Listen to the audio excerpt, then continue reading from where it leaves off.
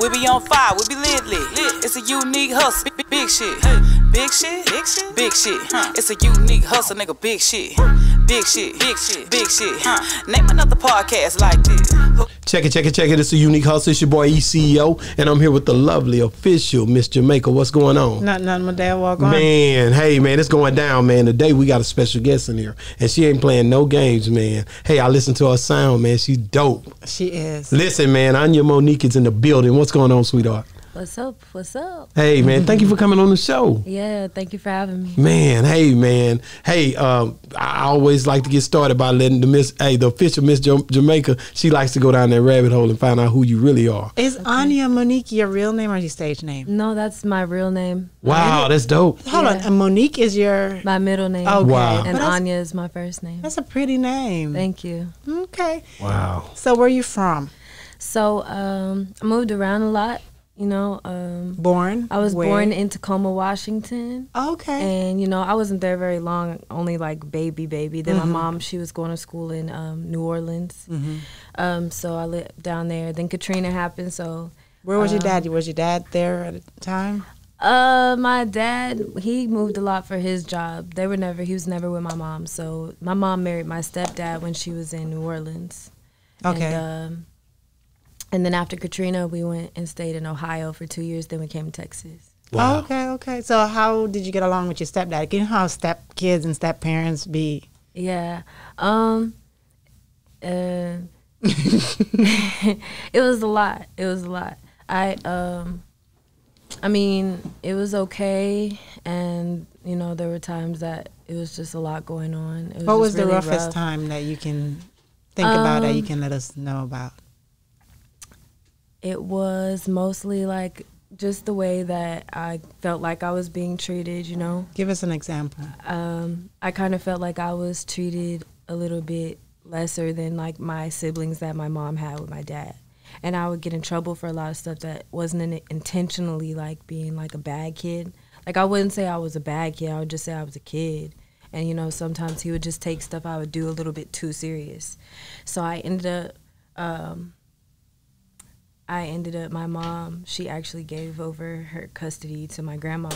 So I ended up living with my grandma for a semester, and then I moved with my actual real dad. But I don't get along with my real dad at all. So. Okay. Oh, you don't get along with him? No, why? Are y'all really. like just alike? No, we're not alike. Yeah, we're not alike really. We just have a lot of differences. And most of my life, he was just kind of like I go stay with him for 6 weeks in the summer and holiday type dad. So you never felt like you wanted to always be with him then? Yeah. So I went off on my own. How old were you? I had just turned 17. So you just couldn't wait to get out of the house? I just couldn't. I was just trying to be myself and didn't feel like home was where I could be myself. But how old were you when you moved in with your grandma? I was 15, maybe about to be 16. So wasn't it okay living over there? You know, grandparents are not as strict as usually mom and dad. So yeah, living over there kind of allowed me to be myself a little bit more. But like with my dad, like he didn't really police me, so it was like I kind of got to experience a little bit more living with my dad, but I just didn't want to. Just the interaction between me and my dad was never. You said you got to be yourself. Can you tell me what yourself is when you first discovered who you are? Who are you? Well, first I'm goofy. I'm a little bit soft spoken. I'm not one to be like argumentative like that. Like I'll get argumentative, but I'm not about to yell. Like I'm just the type of person to just chill. And also like, you know, I like to have fun and be adventurous, and I would say I guess I'm like a little weird. No. So everybody says, but I just, you know, I like things a certain way that I like it. That's fine. There's nothing wrong with that. But when did you find your love for music? Oh, I found my love for music when I was a kid. Like how old?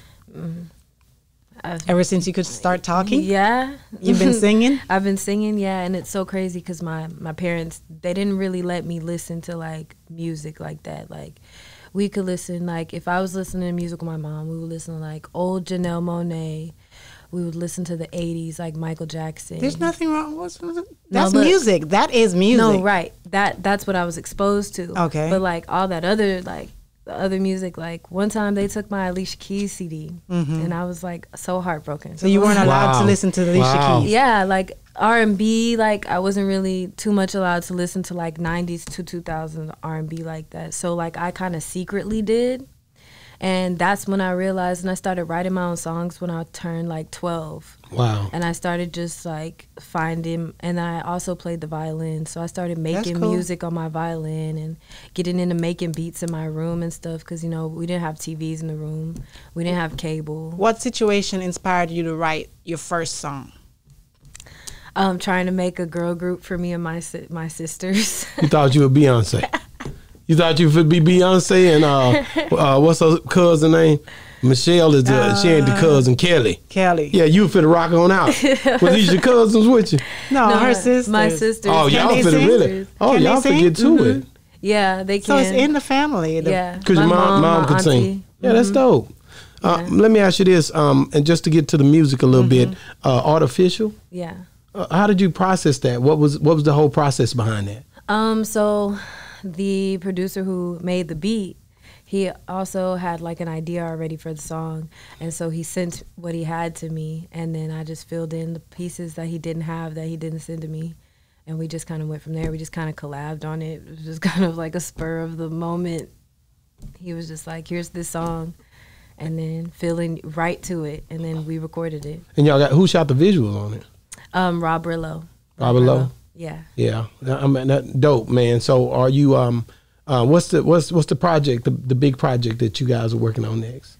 So I'm working on my EP. Okay. I honestly haven't picked a name for it yet. I don't really know what I'm going to name it, but I know that the direction that I want to go in is kind of talking about things that women go through with men, and not necessarily just women and men, but kind of relationship-wise, you know, just trying to bring back that old school vibe of R&B. Yeah, talking about love and relationships and stuff. I miss it because I'm gonna be honest with you. I like to slow dance. Yeah. Me and my wife, we want, if you can make us a banger, something we can drag to, because I like to throw the old leg up. I'm from the old school. Yeah. You had to swing the leg where I come from. Right. So you wasn't dance. You don't know.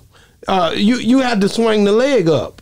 If you didn't swing the leg back and move it a certain way, during my day, you wasn't dancing. Right. We slow drag. You young folks don't know nothing about that. She like we it. be jamming. I be jamming the old school. I love like it. old school. Yeah. Oh, I don't really listen to new music like that. She sound Really? like she have an old soul. Got an old soul. Yeah, like I listen to Michael Jackson a lot. So I'm on a dance. You like Mike? I love Mike. I don't You know you do. I bet you don't. Do you like him more Billie Jean? than Chris Brown? I feel like that's too different. No, we got a guy that came on here saying Chris She Brown knows better him. than Michael She knows Jackson. LD 300. You know LD? Not 300. Aldi from Aldi from Houston, right? Oh no. Well, No, he you be might out there think in he is. Houston. His name LD 300. He doesn't do screw music. no. No, you know I know who you're talking about. Yeah, I know No, LD this that does guy screw here, music. he I does. thought it was the You same have to. It's person. a different guy, but regardless of all that, he says that Chris Brown was better than Michael Jackson. Okay, I'm just gonna put it like this: you can't be better than somebody that you tried I tried to tell him that. and, To emulate. You know, yeah. I tried to tell him 'Cause that. like Chris but that's my Brown- guy though. But I love to talk to him because he's gonna tell me about Chris Brown. He said he I better. think Chris Brown is a GOAT. I think people sleep on Chris Brown, but I just think that he gets a lot of his style from Michael Jackson. Of course. There's no, that's why I said there's not really a comparison because Mm-hmm. Mike is a trendsetter. He set the wave Yes. to me. So let me ask Wait a you. minute. I asked him which one was it. Was he competing with Little Mike or Mid Mike or Big Mike? You know, it's a bunch of Mikes. You can't just. Chris Brown is he's in one The dark, category. the light skin, or the which white? one you competing with? The little young boy, or the big nose boy, or the brown skinned boy, or the one after he could burn his hair or before he burned his hair? Which one was it? There's a lot of Mikes. You understand what I'm saying? Yeah. There's a lot of Michael Jacksons to compete with. I think he's more of the light skinned Mike with the long hair. So that's the one he would have to go with, huh? Do you remember the time and really. You know what I'm saying? Yeah, that would be. He uses that would a be lot of those moves. Yeah. Oh, so that and after you've seen him on BET that after he got to perform again after Mike passed, he was crying and everything. Mm-hmm. It hurt him because Mike heard about.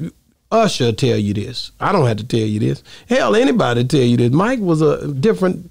He was a different breed. He took Paul McCartney for a ride on "The Girl Is Mine." You don't know nothing about that. I was singing "The Girl Is Mine" the other day. You can't even tell me I know all the words. The Girl Is Mine. So I want to know, in all the time that you've been singing, have you had any celebrities come up to you and be like, "Man, your voice is so dope"? Do you have any stories that you can tell us about those experiences? I mean, You want to be modest. thinking. She's trying to be modest. because I was a promoter at Prime Bar. So Okay. I've come in contact with so many different people, you know. And you sung And for they him? actually heard your voice, though. I think sometimes they'll hear my voice, but a lot of times, you know, I'm just kind of chilling and Yeah. I'll You show them my shy. music just a little bit. Yeah, I have social anxieties. You can't be like that if you want to get out. Yeah, I know. I know. I'm trying to get myself out of it. I think you're doing dope. I think, and I go here with you whether you want me to or not. I always go to here, but I think it's a thing where you have to keep God first and pray, and make sure whatever way you're going, you guide it with prayer. Right. And then, and when you singing for God. I don't care if it's R&B or whatever. Whatever you do it unto God, and you'll put it on a whole nother level when you do it. Absolutely. And You feel me? Yeah, it's crazy because my full name means gracious spokeswoman. Hey, and so like, you know. So you have to live up to that name. I have to live up to that's- my you gotta name. stand. You got to stand behind that. Or stand on that. Yes. You Yeah. know, and Sure. that, but I think that I think you're on a great path, man. I mean, just from the visuals that I'm looking at, my wife always And you're had. working. Oh yeah, you working. I'm looking at it. You got some stuff out of just a week ago. When But is your next project dropping? Well, I'm about to drop the video for Lying for No Reason. yeah, Lying for No Reason. So, I seen you in the studio. You had dropped a clip on that. So I don't really know when I'm going to drop my EP. I'm still trying to get myself together, you know. How often do you intend to start dropping? Being a new artist and stuff. Well, it depends on how many hits I crank out, or how many, you know, songs I feel fit to put out that I feel are quality enough to put out. So Because you say how many hits, but then even like sometimes you put something out and you think it's a hit, but then it don't get anywhere. It's not a hit. It's not a hit, but you shouldn't let that discourage you. You should keep putting it out because you don't ever Yeah. know which one. right, could be it, right? Right. So you don't Yeah. ever let that discourage you. You just keep going. Yeah, so I like to take like the songs that I feel like, you know, are quality for me versus the songs I feel like maybe I should revisit this later or change some stuff, and then I just go from there. Whichever ones I can get done the fastest, you know, because right now it's really just like me and my manager Dre. Yeah, dope manager. How long has he been your manager? Like 3 weeks, right? I Like tell you, Wow. like he going 3 hard weeks. for Did you. you have a manager before that? No, I didn't have a manager. So this is your first manager. That's this is my dope. That's first dope. manager. Wow, that's cool. Yeah, so he's definitely taken me to new heights. Okay. Oh, that's good. I That won't you- be shy by the end of this. I promise. Oh no, and anything that stretches you. You don't want people that you get comfortable around anyway. Right. You want things that's going to take you out of your ordinary box, to take you into an extraordinary box. Absolutely, yeah. You like that? Yeah, you know, and it's like sometimes it's a little stressful because I'm so used to having my own back. And, Yeah, and so, being so conservative Yeah. about how you do things. Yeah. But he's the type of guy, and I know He's this. out with it. He's pulling you out of that box, and I Yeah. like that. Which is good. Yeah. Yeah. Which is good. You're gonna But need that. I know you were telling us that because we asked you, how did you find him? But you said he found you. How did he find you? One day I was singing. I think I was singing Michael Jackson in my bathroom on Snapchat, and he was just like, he had told me he was an artist manager, and So he found you on Snapchat. yeah, he found me on Snapchat, and then he messaged me, and then was like, "Hey, we gotta meet." And then we met up. We wrote "Lying for No Reason." We wrote another song called "Creepin'," and we wrote another song called "Friends with Benefits."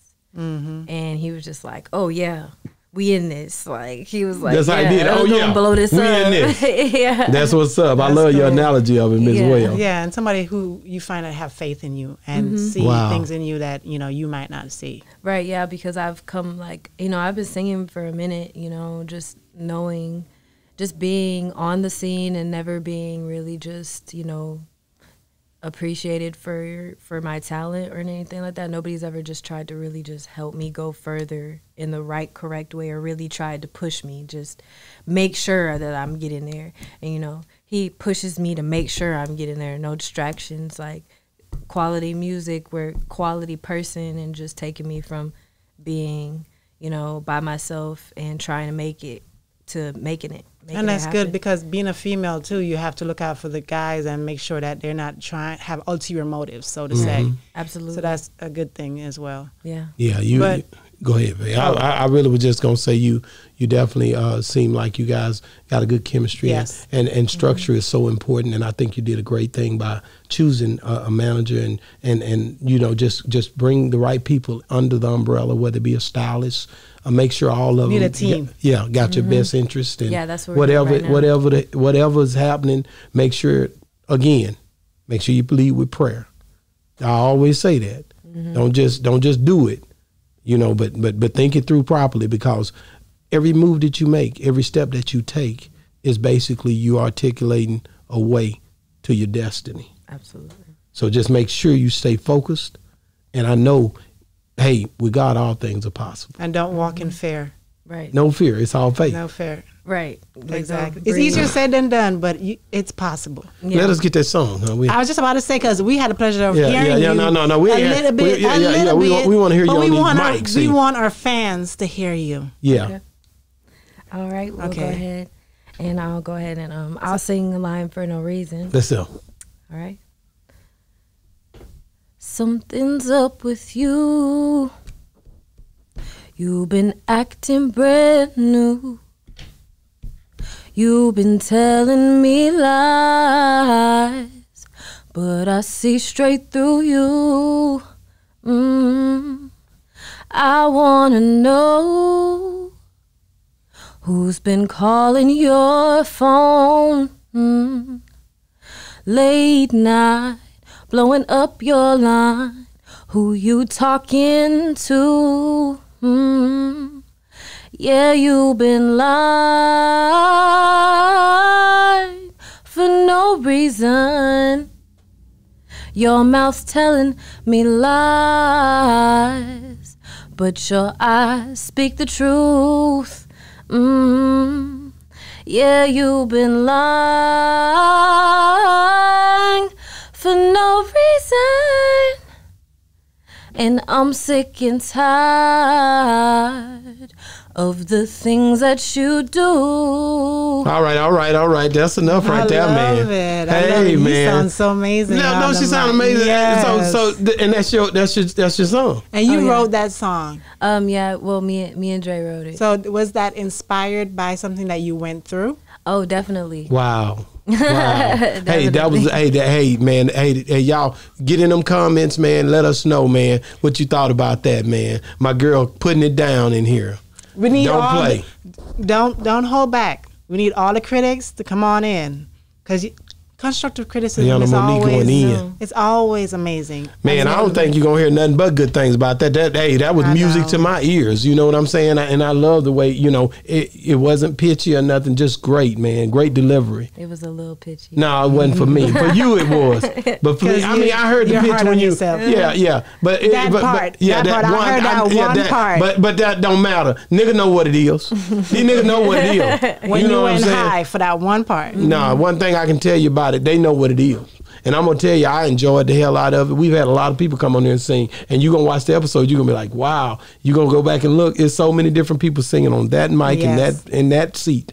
And it's just a blessing. And most of the time it's females. Yes. Beautiful, man. And you guys are doing a great job. So where can they find you? I'm actually available on all platforms right now. Artificial and Line for No Reason are out. And then What's your name that it can find you on all platforms, please? so you can look up Anya Monique, and my Instagram name is anya.the.singer. Wow.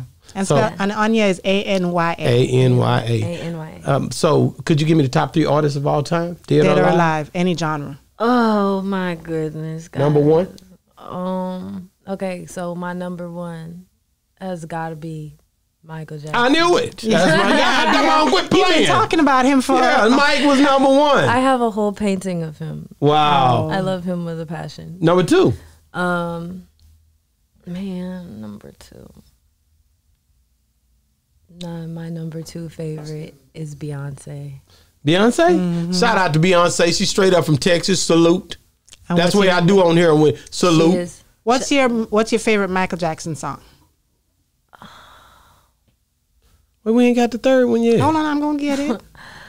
Oh, my favorite Michael Jackson song is his rendition of Butterflies. Hey. I love the way he comes on that. It makes me get butterflies every time. I love it. Always singing, "Don't Leave Me Alone." Give me butterfly. Yeah, give me number 3. Your number 3. Give me butterflies okay. inside, and the way he rides it, he's just so Hey. he's so cool. And who's your number 3? My number 3, man, of all time. Oh goodness. Okay. That number 3 be getting them, don't it? Everybody have an issue with that number 3. Like, who do I want to put in that last Because slot? I appreciate a lot of artists. Who you in got? different Erykah Badu? ways. Well, Don't be putting names Okay, in I her ain't gonna mouth. put no Hold name. on. I really didn't get into listening to Erykah Badu until I got older. Okay. Number 3. My number 3, I think Janelle Monáe. She had a Yes. very That's big dope. influence. That's dope. I on- love Janae. her. Yeah. And I love Janelle her. Monáe, yeah. Yeah. Yeah, I love her too. I So, like her voice. who would you like to work with? Who would you love to work with? I would like to work with her. I would like to work with Janae Aiko as Okay. well. I would love to work with Janelle Monáe as well because I would just want her input if I could sing with her too, but just for her teach me some stuff, you know. Is there any rappers that you would like to do a collab with, or you think that you would, compliment? Because your style is unique. I feel like I could, rapper wise, like I feel like I could be versatile enough to do a few rappers. Like who? I think I like Gunna. I like his voice. I feel like his vibe. Gunna. Look how she looks Chris, at you her like that Chris Brown song with Gunna? Which one? Man, the one. Man, it was about a year ago when that thing was really popping too. I can't remember the name of the damn song right now. I just like the way he kind of gets on stuff, and sometimes I be having that chill vibe that he has as a rapper, as well. So So that's the person you think you would do well with. I feel like we would have a good collab if we Okay. collabed. I feel Okay. like we would have a pretty decent collab. Okay. Well, do you what else you got for the young lady? That's it. Oh yeah, so I tell you, man, we want to tell you first of all, we love you. We love you. too. And we want one more question. You got another question? One more I knew you was gonna do that. One more I question. knew you was gonna do I it. love you too. If you could go back to the younger you, probably say to the 15-year-old you, because you're just getting out of your mom's house, and you had to advise her to prepare her for the journey that she's about to go on, what would you tell her to even maybe get her started a little bit earlier or something, just anything? I would have told her to stay home. Wow. And deal with the stepdaddy. No, I would have stayed at my dad's house despite having despite having all the issues. I probably wouldn't have stayed with my mom. It's just too extreme. But that's another story for another day. But yeah, I probably would have stayed at my dad's house, continued. I had a job and everything, so I probably would have continued and just, because by the time I was 19, I had my own spot, and it just kind of made me a grown woman really fast. Just being on my own. So Hey. I would say stay home and stack my bread up and really have gone after my goals, my dreams then. Because Just right, no, just going now, now There you go. in life, it's like I've done things and made decisions that right there. have kind of they've kind of set me back just a little bit, but they haven't set me back. Like, it's just made me more aware, but I kind of, not that I don't wish I would have went through it, but I could have avoided having to go through a lot of stuff that I went through. Because you've learned from all of that, and it made you be the person that you are today. Yeah, like I wish that I had the patience I have now that when I was 15. But most 15-year-olds don't have Don't that have patience at all. No, they don't. But definitely, I would just tell myself, be patient, and it'll work out for sure. Okay, cool. What about do you hadn't mentioned Drake and that? Are you a Drake fan? I mean, Drake. I like Drake. You don't really rock with Drake. I like Drake. No, you don't I like old Drake. You don't like Drake. I like that? old Drake. So this new album, you're not into it. Have you even listened to it? I haven't listened to it. You but even I have, listen to it. I've been in my music mode. I haven't really barely been listening to music, honestly. I bet if Michael Jackson came out with a song, you. Yeah. Let's be real for a minute. Yeah, that was that. Yeah, I knew you were gonna. I was gonna get you. I was setting you up for the kill right then. You didn't even know put it. me on the spot with that one. I got hot flashes for sure. Well, hey man, one thing I can tell you is, man, we love you, and anytime you got something new coming out, now that you've been on Boss Talk 101, just link back up with us, man. We're gonna, we gonna always be looking to see what you're doing, and we just thank you for coming on our platform, man. We early in the game. We just getting started this year, man, and we appreciate you, man. For sure. Thank you for coming on here. Well. Thank you guys for having me. Man, hey, man, it's been another great segment of Boss Talk 101. And we out.